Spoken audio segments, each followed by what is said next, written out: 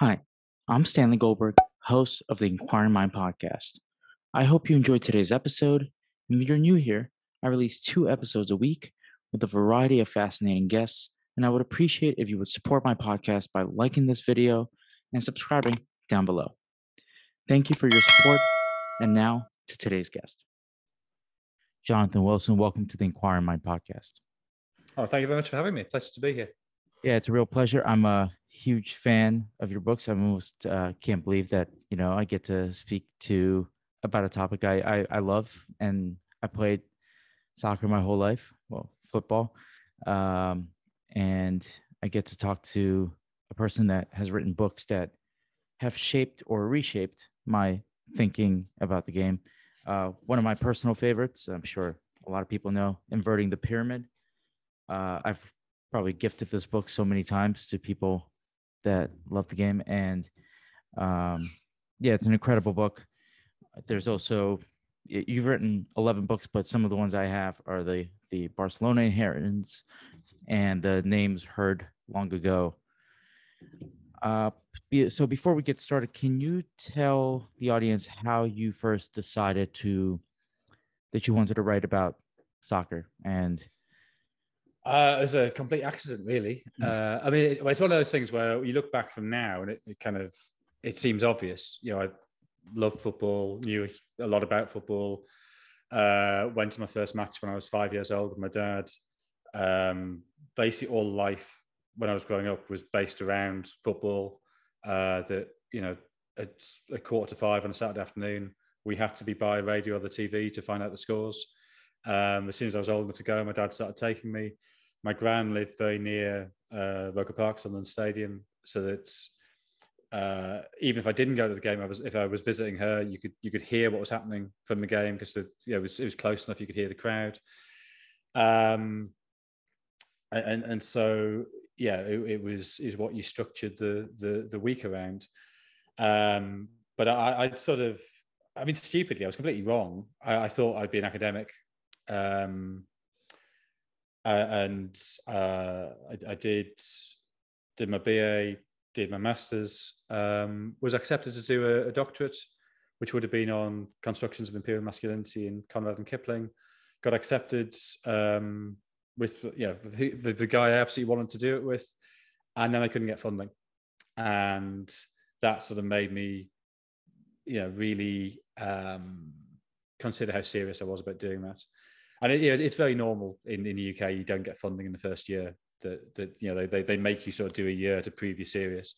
But I kind of thought, do I really want to be an academic? Is this really how I see the rest of my life? Because it's very easy to sort of stay on that. I enjoyed being a student. I enjoyed reading books and writing essays. It's the easy thing is to sort of just keep going with that. And I thought, actually, no, financially, I can't do this. I don't care enough about that to live in poverty and have very little prospect of making much money in the future. So I started doing temping work in factories and offices. I was based up in Sunderland at the time, still living with my parents once I'd finished doing the masters. And then some mates of mine had a spare room in their new house in London, said, do you want to move down? So I thought, well, it's got to be more fun than living with my parents for the rest of my life. So went down to London, started doing some temping there, did a journalism course, which was kind of pointless, to be honest. And then was very lucky. I stumbled into a website in April 2000, and that was my start. I've been writing for the Sunderland fanzine. I'd done student journalism at university. I'd started freelancing even before I did the journalism course. And then, it's just sort of continued from there. So, a happy accident, but, to be honest, lucky escape to get out of academia. I would not have enjoyed that. You mentioned the fact that you grew up around Sunderland. Did you watch the Netflix show Sunderland Till I Die? Or which is actually the lads who made it were 3 years below me at school. So I didn't really. I mean, I'm not kind of great mates with them or anything, but I don't really remember them from school. But I've met them a few times since. And I think the great thing about that show is that they approach it with a lot of love. You know, they understand the club, they understand the city, they understand the fans, and I think you get a real sense of what the club means to the area. And they're very good at finding the bits of Sunderland that look attractive. Yeah, there's some really sort of beautiful shots of the cliffs and things, which certainly in the UK maybe isn't the image Sunderland has in the popular imagination. So yeah, I really enjoyed it, and I thought they did a great job of sort of explaining why football is so central to life in Sunderland. Yeah, and many people in the United States might not know the effect the game has on small towns. Can you kind of explain maybe the pros and cons of having a major football club in your town that people might not know otherwise? I think you say small town, and I guess by US standards, Sunderland is a small city, not a town. Became a city in 1992 officially, but it didn't used to be. It used to be important. So Sunderland was one of the great shipbuilding ports of the world. Various years in the 1870s when it produced a greater tonnage of ship than anywhere else in the world. In fact, Sunderland was seen as so important to the British Navy, which obviously is where Britain's power came from. That was one of only two British towns that were shelled during the US War of Independence. There was a privateer sort of started shelling the shipyards there in Whitehaven on the other coast. For the same reason, they was to try and stop the ships. And that sort of legacy lingers. That you've got to look pretty hard these days, but if you can sort of imagine bits of the centre and you take away all the crappy plastic and stuff, and you can see these grand old buildings when Sunderland was a rich place. And even in the 30s, Sunderland produced a greater tonnage of ship than the entire east coast of the US. So it was vital in the Second World War. Plus, it had coal mining. And one of the reasons for the rivalry with Newcastle is who had the right to export coal from the northeast coalfield, which in the English Civil War, Sunderland backed the parliamentarians against the royalists, and so that brief period when we didn't have a king, we got the right to export coal, and then that was taken off us as soon as the king came back. So Sunderland's this sort of city that's in this sort of slow spiral of decline. It's very hard to reverse because the industry's gone. You can just make ships a lot more cheaply in Russia, Japan, Bangladesh. The river's not quite big enough for modern ships. And so yes, certainly all my life, and I think probably the sort of 10 or 20 years before that, there was a sense of Sunderland looking for a role, looking for what's the point of us these days? And you look back at even in the 50s, pictures of fans crossing the bridge to go to the stadium, and you see by the riverbanks, which now are just sort of bushes and sort of overgrown. The shipyards, there's this industry everywhere, smoke billowing from everywhere, and I think to lose something, it's a sort of classic story of post-industrial decline. So what does Sunderland have? What's Sunderland's place in the world? Well, it's football now, and so what brings this home is I was in Ethiopia in 2015. And I was going to see the grave of Emmeline Pankhurst, the suffragette. She became very involved in the struggle for Abyssinian rights in the 1930s. And so she's buried in Addis Ababa. And quite near the grave, there's a huge anchor. And the anchor has written on it, "Made in Sunderland." And this is in Addis Ababa, not even near the coast. But in Ethiopia, people knew Sunderland because of the ships. And I think there was a great, although obviously working in the shipyards was, for the actual workers, badly paid, very difficult job, very dangerous job in many ways, and mining even worse. There was a sort of pride in that. So where do we get our pride now? Well, it comes through the football. But of course, the football club's also gone into decline because there's no money. So Sunderland in the 1890s was one of the two biggest sides in England and therefore the world, along with Aston Villa. Sunderland won 6 league titles before the Second World War, and was one of the half dozen biggest clubs in the country. But then the money runs out and the decline begins. And since the Second World War, we've won one trophy.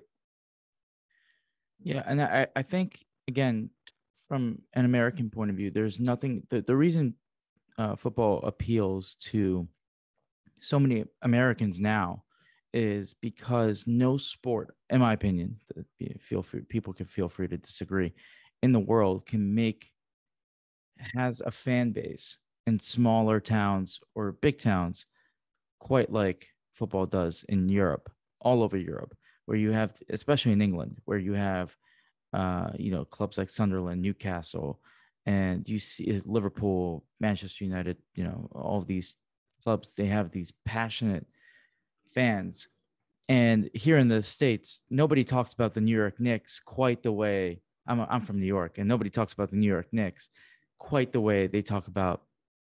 I'm a Liverpool fan too, and nobody talks about it like they do about Liverpool. And I think there's just so much passion and love and joy you could see that the game brings, and how important it is to people's way of life, that is almost not comparable to any other sport. Yeah, I mean, it's the difference between a franchise model and an organic model, and there's pros and cons to both. But in terms of representing the city or the town or the village or whatever it happens to be, the organic model clearly has advantages. And I think David Goldblatt's most recent book, The Age of Football, it makes a point, and I think he's right. Football is the most, not just in sporting terms, but is the most universal. Football now is the most universal cultural mode there has ever been. That you go pretty much anywhere in the world, and you can use football to start a conversation. And so the thing that was two things fairly recently had brought that home to me. So when I was in Ethiopia, I went to these sort of big video halls where they watch Premier League games. I was in Lalibela, which is famous as rock church. It's really quite a small village. So I realized it was 20% of the adult male population of this small town, I guess, large village, were watching Premier League football every Saturday afternoon. And so there was one of the games I watched was Swansea against Arsenal. And Gylfi Sigurdsson was playing for Swansea. And it occurred to me that Gylfi Sigurdsson is by some margin the most famous man from Iceland in history. And it's not even close. Because, a large part of the population of Ethiopia knows who Gylfi Sigurdsson is, let alone Iceland or the UK or the US or wherever. And that I think is an extraordinary thing. And then recently when Papa Diop died, the Senegalese midfielder who scored against France in 2002 World Cup, similar realization. I sort of thought, he's the most, that when he scored against France, that is the most famous moment in Senegalese history. Now, that's not to deny that Senegal has had great poets and politicians and musicians and whatever, but in terms of a moment that the greatest proportion of the world knows about, it's that goal against France in 2002. That if you go to the average person in the street, anywhere in the world, and say, Senegal, what do you think of? That is going to be the most common answer. Them beating France in that first game in 2002. Yeah, that's an interesting observation. Do you think that we currently live in the greatest era of football, or is that too big of a statement to make? It depends what you mean by great. So in terms of the level of football played by the top clubs, yes, definitely. In terms of global popularity, yes, definitely. In terms of is it organized in the best way it could be? Well, no, it's clearly not. The super club era, and which I now think we're moving out of towards a Petra club era, I think that's deeply unhealthy for the game, not just now but in the future. So I don't know. The tendency is always to look back to some sort of golden age, and golden ages by their nature are mythic.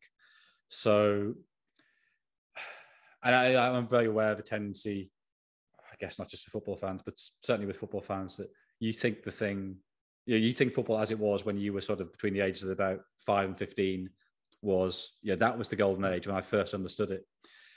And obviously, you look back to football in the 80s, and it was horrendous in many ways in terms of fan violence, the stadiums, the quality of football. So you can't really say the 80s were better than now, but there were elements of the 80s that we could learn from now in terms of a structure that doesn't create mass inequality. Mm-hmm.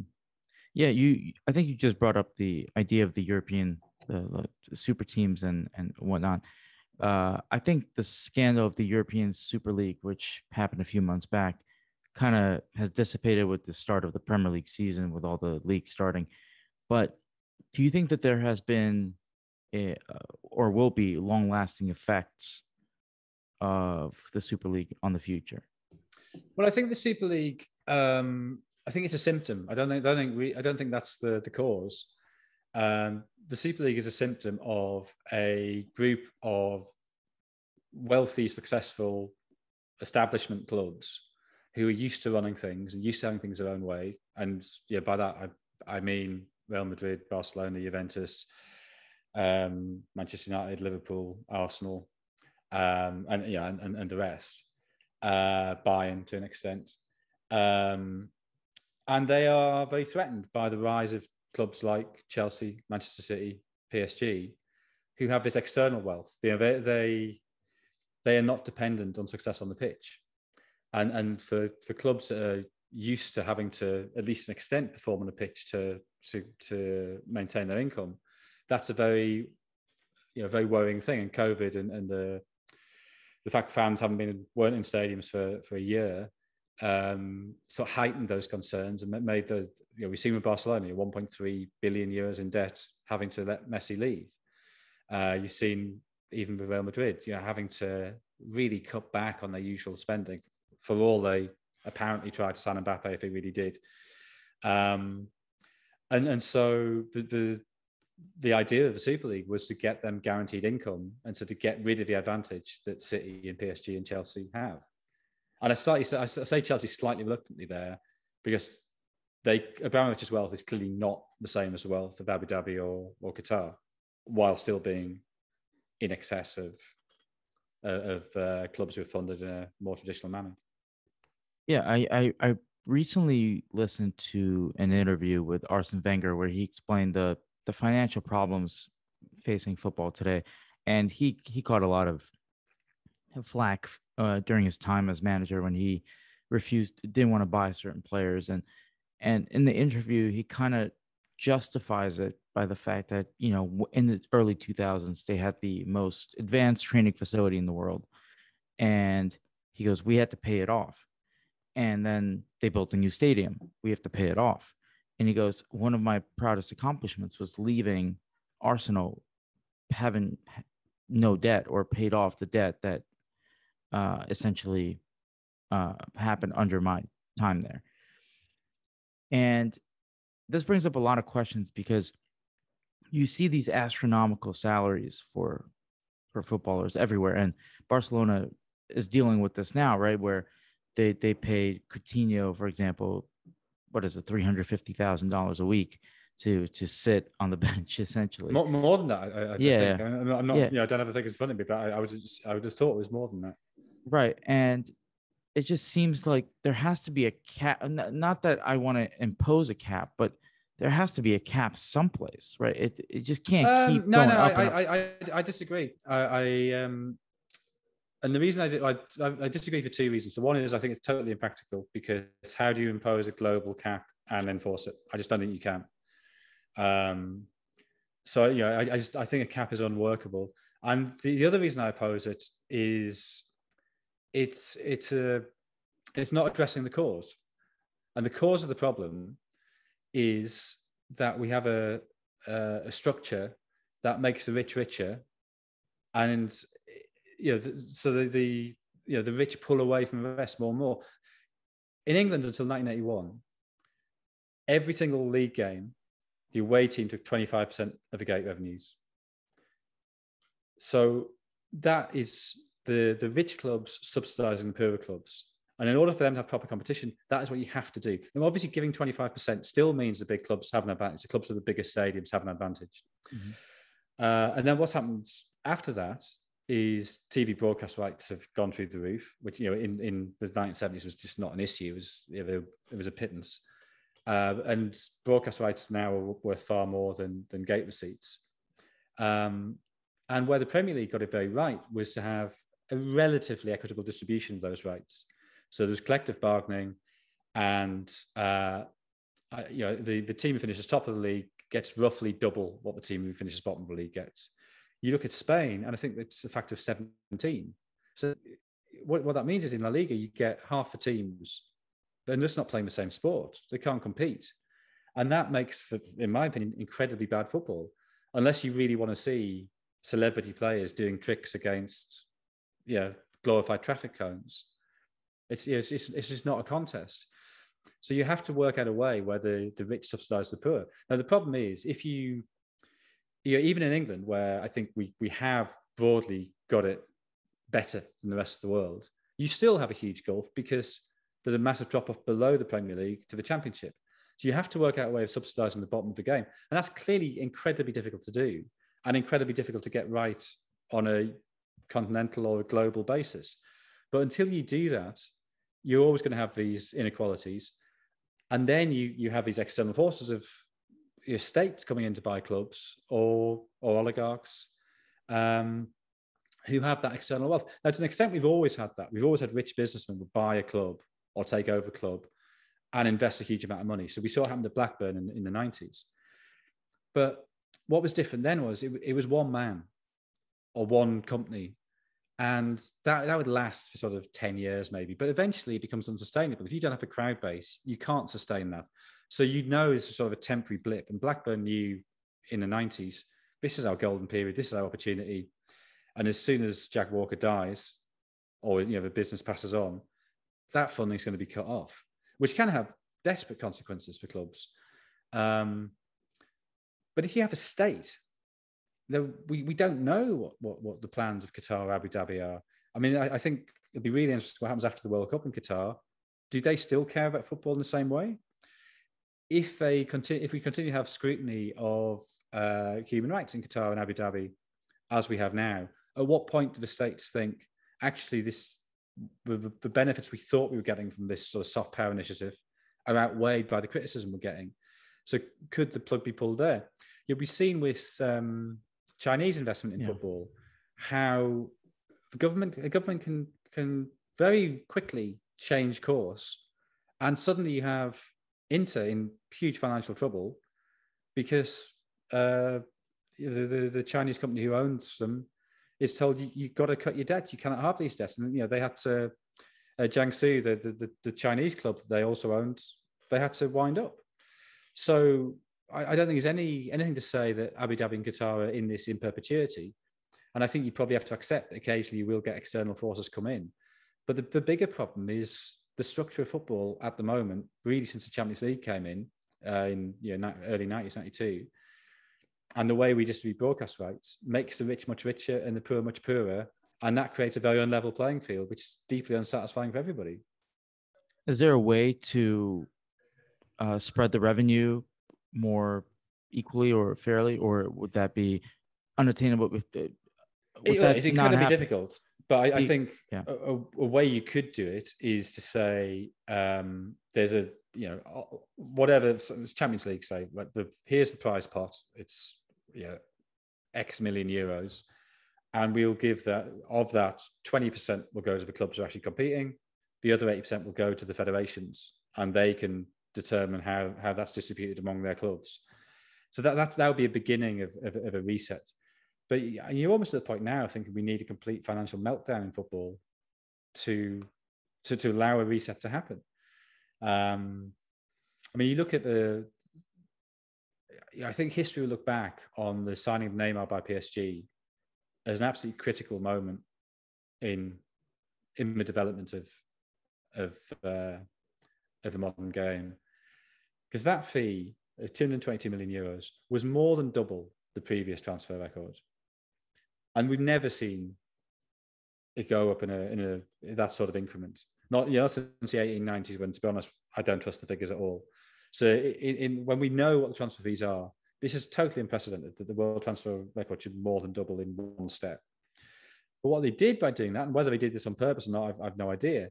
But what that, to an extent, that was a statement signing of, look at us, we can get anybody we want. But also it inflated the market. The Barcelona then we've got all this money and we need a star because we just lost one of our biggest stars, and they go out and they waste it on Dembele and on Coutinho. And they're still paying the price for that. But those two signings also inflate the market. And the only clubs who can actually afford to compete in that market are PSG and Manchester City. And Manchester City have actually been, given the wealth they have, relatively conservative in their spending. It's only this summer with signing Jack Grealish that they've gone above sort of, I don't know, 65 million pounds, 70 million pounds, whatever De Bruyne was, which for a club of their stature was a relatively low record transfer. And of course, the sort of final marker of PSG's victory is not only do they get Neymar because of that transfer, but ultimately they get Messi as well. But they get him for free because Barcelona messed it up so badly.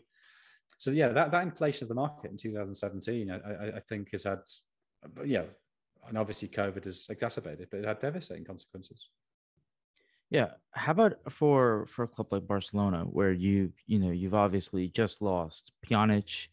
I mean, the big one is obviously Messi. That's unquestionable. Pjanic, Messi, Griezmann went on loan. Emerson, who they bought like 30 days ago, is gone. Do you think that this is the new leadership just ripping the Band-Aid and saying we have to fix these problems now and we'll face the criticism, or it's just dysfunctional? That's all it is. Well, we'll find out. Is the kind of the cowardly answer to that. I mean, the problems are not of this presidency. They're from a previous presidency, which actually, it's an interesting, the tendency for a long time, certainly in the UK, was to look at Barcelona and Real Madrid and think, actually, they're the model. You presidential elections every 4 years, and then you have the board is much more answerable to fans. But the problem is that presidents make stupid populist decisions to get elected again, and that's not necessarily the best thing for the development of the club or for the club's finances. So the one thing this regime has clearly got badly wrong is not to renew Messi's contract when they could have done. By letting it run out and trying to re-register him, that's what forced him to leave. They could have just extended his contract on poorer terms in May, and it would have been fine. And they didn't do that. So that's an act of incredible stupidity. But obviously the financial issues of the previous regime. And I sort of think Barcelona now in a position where the only thing they really can do is rely on La Masia and hope the players coming through are good enough. And they do seem to have 2 or 3 very good young players. And Koeman is very good at working with young players. So I think from their point of view, they've got to cut that debt.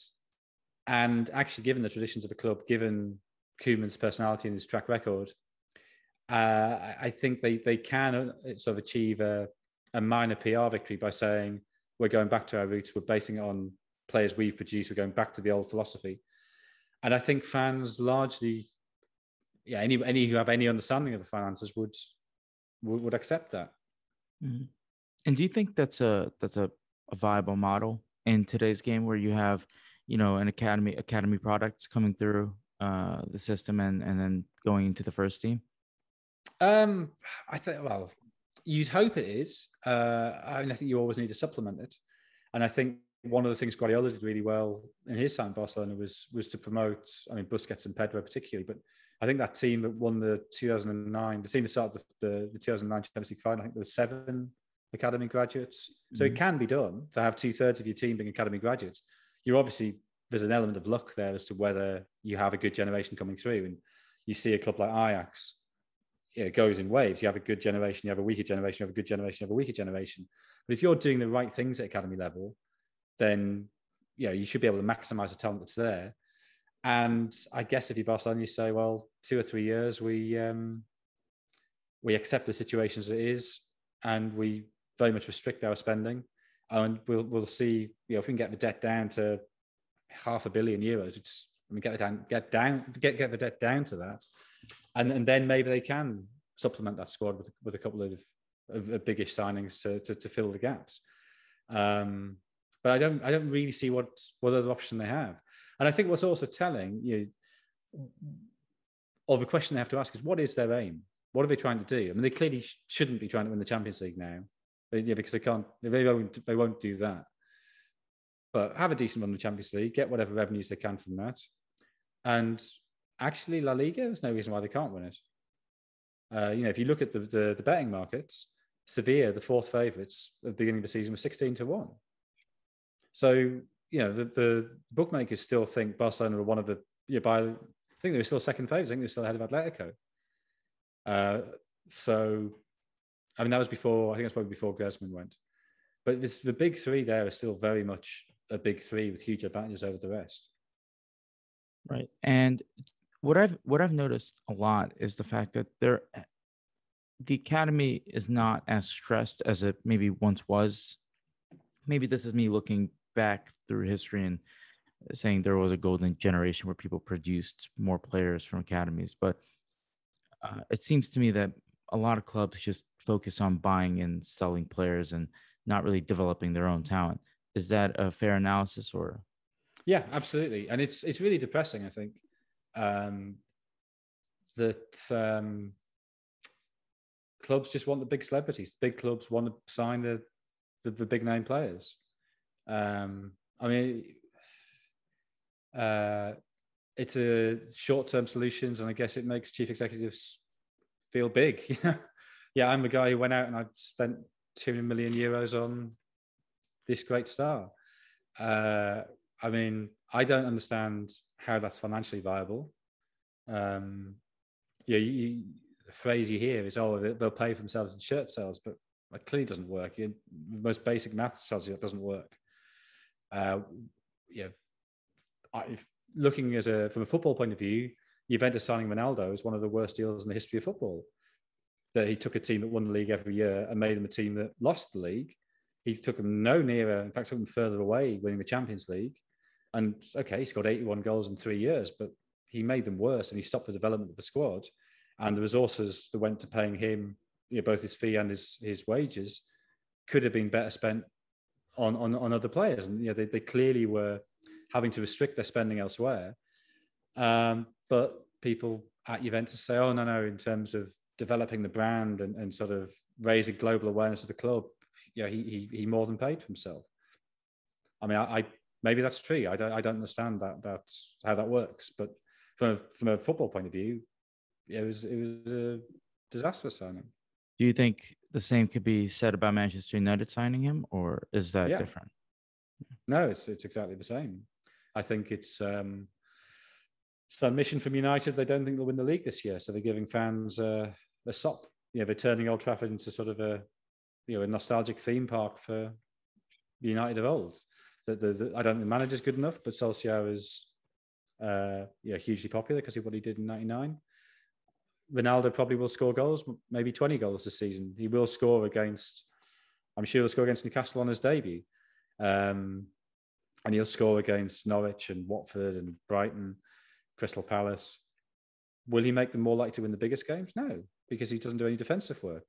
If you look at his pressures per game, he's in the lowest percentile of forwards in the top 5 leagues in Europe last season. You can't win, or it's very, very hard to win the Champions League if you have basically 10 men working and one man scoring some goals. And that, Barcelona have had the problem with Messi in recent years. As he's got older, his work rate is deteriorated. So I think PSG they've probably made it harder for themselves to win the Champions League this year by signing Messi. You just mentioned that Ole. Do you think he's a subpar manager? Is that what you said? Well, he's obviously not an idiot. No. He's a decent manager. He's okay, but is he at the level of Tuchel or Guardiola or Klopp? No, he's nowhere near. Well, what makes in your eyes a great manager? Well, I think in the modern game, there's two things that set apart the very best from the rest. And in a sense, they're two sides of the same coin. So one is organising the press, and the other is organising attacking moves. And I think where you see Manchester United fall down again and again and again, they have a very good playing on the break, and they have great pace going forward, and Solskjaer can organise a defence. But what he hasn't yet shown himself capable of doing is organising an attack. So Villarreal in the Europa League final last year, Villarreal, very well set up team, very well organised. And United had no idea how to break them down. They didn't have the sort of, I don't want to call them preset moves because that makes it sound too mechanical, but they didn't have the organizational structure, the internal coherence to know where each other were going to be to pass the ball quickly enough to break that down. And that's what really sets apart a Tuchel side or a Guardiola side or a Klopp side. They spend an inordinate amount of time on that, and it's tactically incredibly sophisticated, incredibly thorough. And in the modern game, increasingly, and it's partly because of the financial disparities, increasingly big teams come up against smaller teams who sit very deep against them and make it difficult for them. And United quite often do break them down because they have some really good players. And it only needs one great player to do something brilliant, or a lucky bounce of the ball, or a defender switching off for a moment, and they score once they're ahead. Fine, they're going to win the game. But you saw last season the game away at West Brom, the game at home with Sheffield United.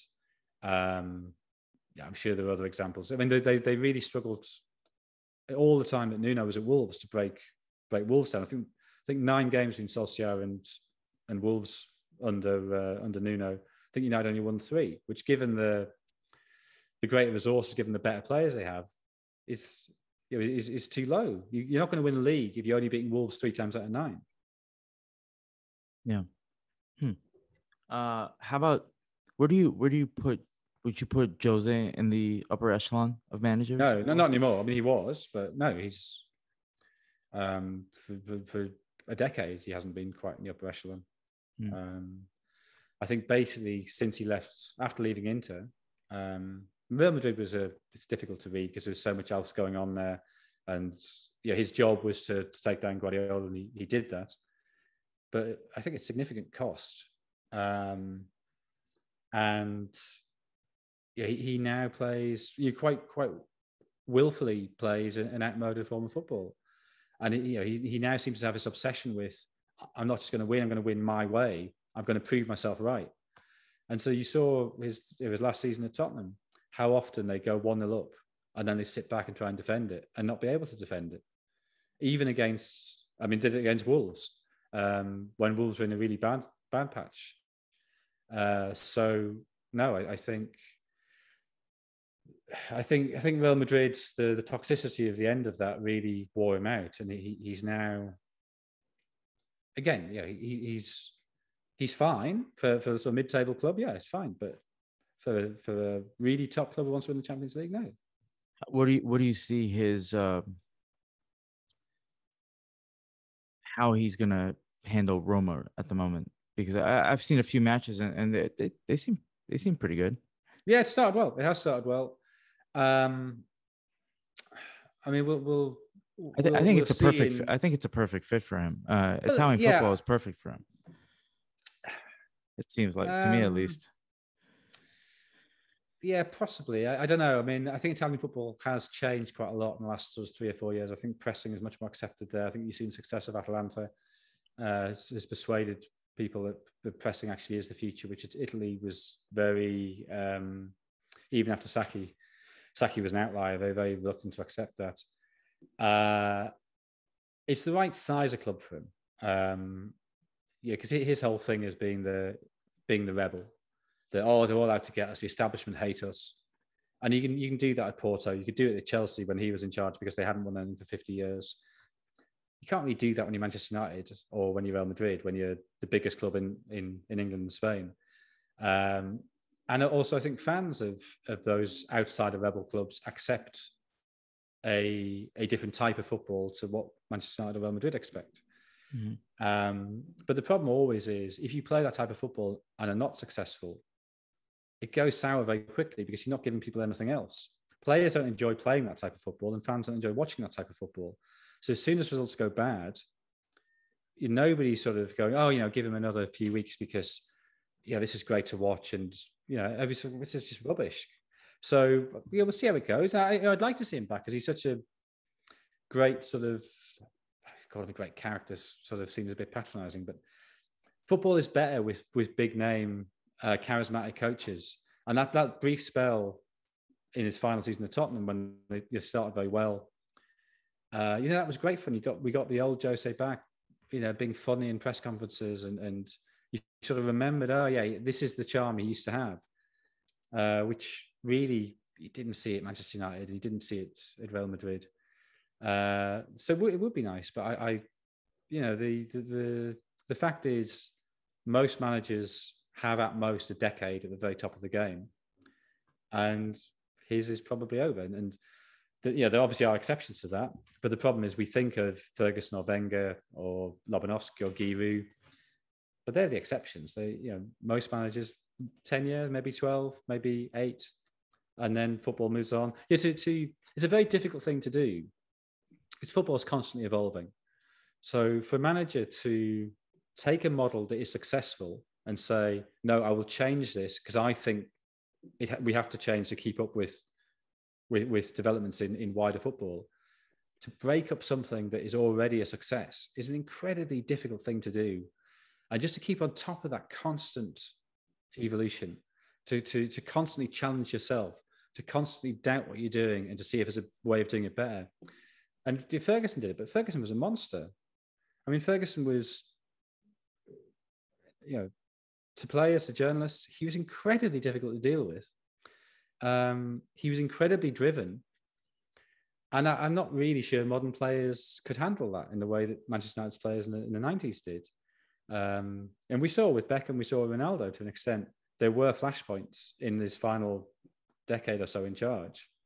And I suspect with modern players who have different expectations of how they, and quite, totally reasonable expectations. I mean, nobody should go into work and be screamed at constantly.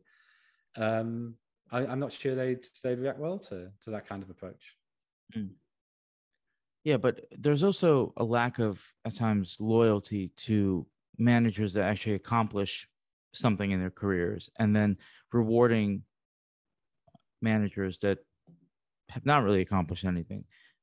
Manchester United is a perfect example, right? Ole Gunnar Solskjaer has not accomplished much in his 3 years, yet is given this, people, the club still spends a lot.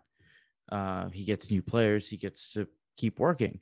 While a guy like David Moyes, who I don't think did a worse job personally than Ole, and I think is a good manager, maybe not at the Manchester United level, but a good manager, gets fired after a year. Mm-hmm. Or there's two things going on there though. So the first is, Moyes is not a United legend and Solskjaer is. So obviously fans are going to be much more sympathetic to Solskjaer. And the second is Moyes takes over from Ferguson. He took over a team that was league champions. So the expectation of United fans is, well, we'll keep on being champions, or at least being very close. And they finished, 7th in Moyes' season? I think 6th. 6th, yeah. Okay. But, nowhere near winning the title.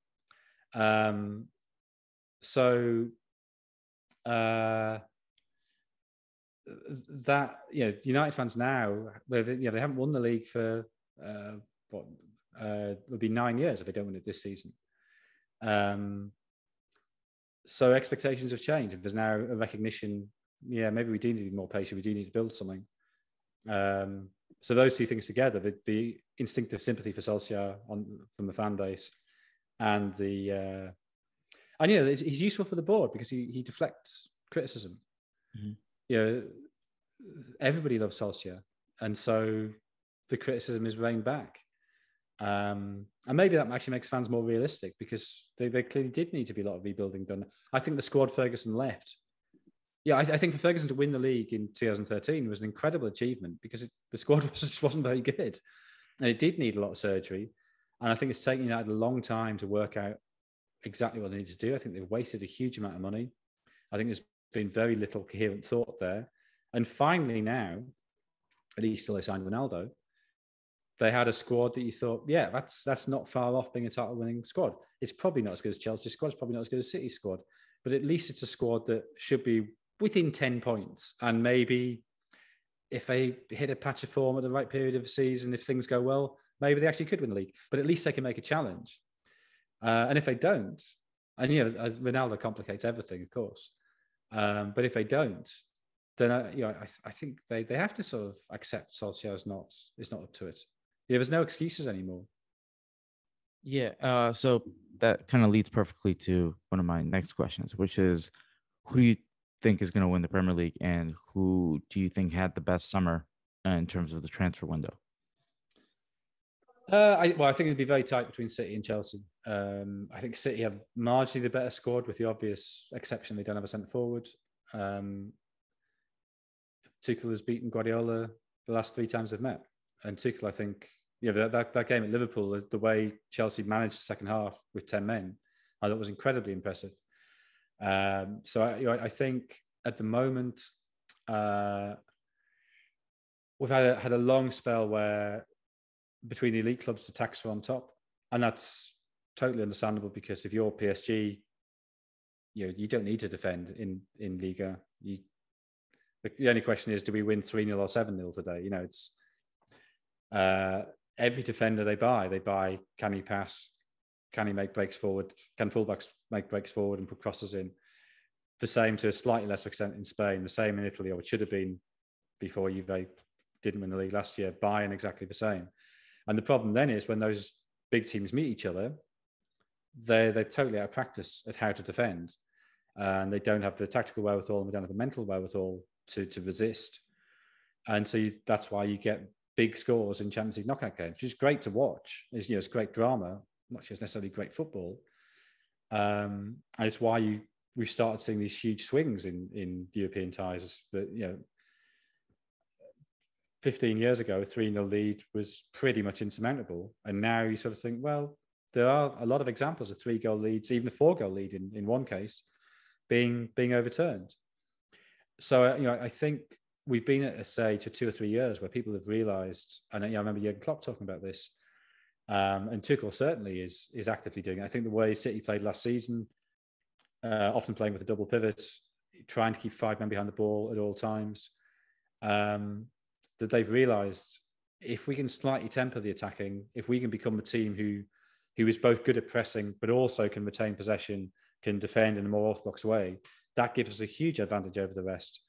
And Tuchel, what we saw the last stage of the Champions League last season, what we saw in that Liverpool game, Chelsea defensively looked the best of the super clubs, and I think that gives them a massive advantage.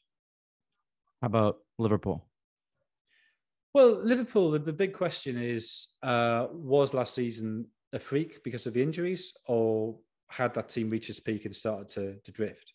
And I think certainly there's evidence that front three is not quite what it was 2 or 3 years ago, which is understandable. They're all 29 now. And okay, 29's not old, but there's a slight sense of sameness and staleness. So Jota coming in is I think vital for them, and he has started the season very well. But I think Liverpool's squad just isn't quite. Yeah, if they're lucky with injuries, absolutely they can compete. And obviously they can. They won the league 2 years ago. But I'd worry about that squad. That a couple of injuries, something looks pretty bare, and it is an aging squad. I think I'm right in saying last season, if you worked out per minute played, they had the oldest squad in the Premier League, and they haven't really made it any younger. It's not like they've made a load of young signings. So they've got a couple of kids coming through, but I still think I really hope Liverpool can challenge. Just because a 4-way race is better than a 3-way race, and I suspect United won't be in the race anyway. But I suspect that the squad doesn't quite have the depth to sustain the challenge. And so before I get to my last question, I want to ask you. I don't know if this is a fair question. You don't have to answer it. Messi or Ronaldo? If you have a favorite.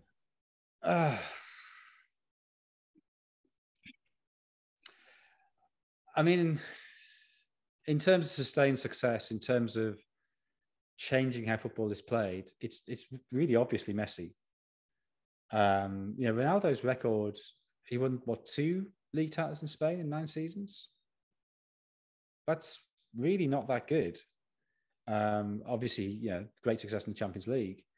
But I think that lack of sustained success in the league really ought to count against him a bit more than it does. It's obviously not his fault, or not entirely his fault. There's other people to blame there.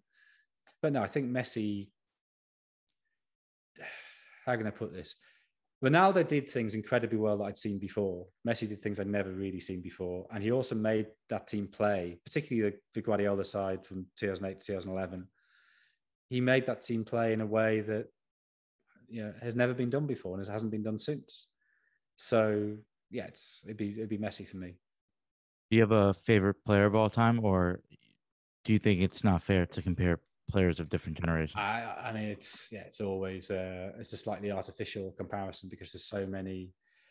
I mean, whenever I'm asked this, just to be annoying, I always say Huey Wilson, who was a centre half for Sunderland in the 1890s, who was a very good passer of the ball, was legendarily hard.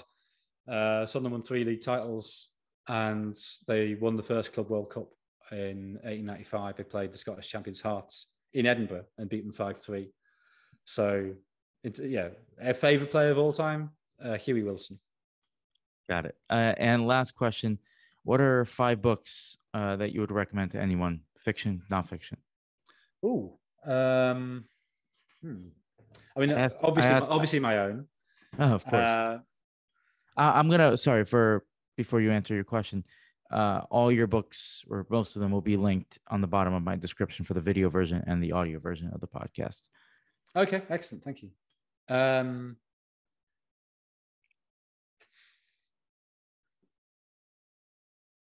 Well, I think Dubliners made me think about writing in a way that I hadn't previously thought about it. And to an extent, that's coincidence. I read it when I was 17 and I was very much ripe to be informed. But yeah, I still love Joyce, love Ulysses as well, but Dubliners obviously is a lot more accessible. And I still go back to Dubliners a lot. So let's say Dubliners. I really like Utz. It's Bruce Chatwin's last novel, which I think packs an incredible amount into a very slim book, very slim novel. I mean, ostensibly, it's about a porcelain collector in Prague who has a very ambiguous relationship with his collection in the latter days of the communist regime in Prague. But it's actually about way more than that. And there's also some incredibly funny passages that I don't think Chatwin really gets credit for. So those 2. I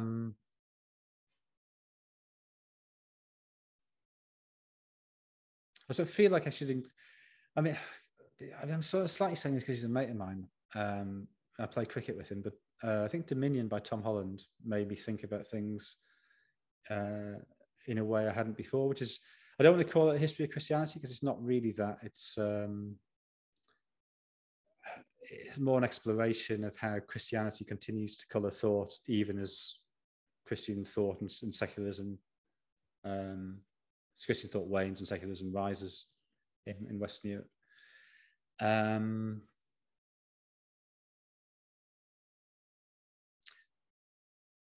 I think Victory by Joseph Conrad, which I think is a book not. Obviously, a lot of people read Conrad. I don't think a lot of people read Victory. I think it's simultaneously for me both his most readable book, and I think the one that's most interesting in terms of very subtly playing with themes of empire and responsibilities that the people within that framework have.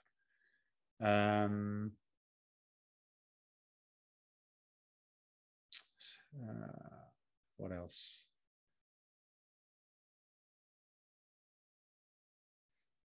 Well, I really love detective fiction and thrillers. And so I will say, tempted to say Agatha Christie. I think And Then There Were None is one of the most perfectly plotted books there's ever been. So it's either that or Le Carré. but the carry almost suffers because there's too many that are too good. So yeah, I'll say And Then There Were None by Agatha Christie. Wonderful. So obviously, as I mentioned before, all your books will be linked on the bottom of my description for the podcast, the audio, and the YouTube version. Jonathan Wilson, thank you for coming onto the podcast. Cheers. Thank you.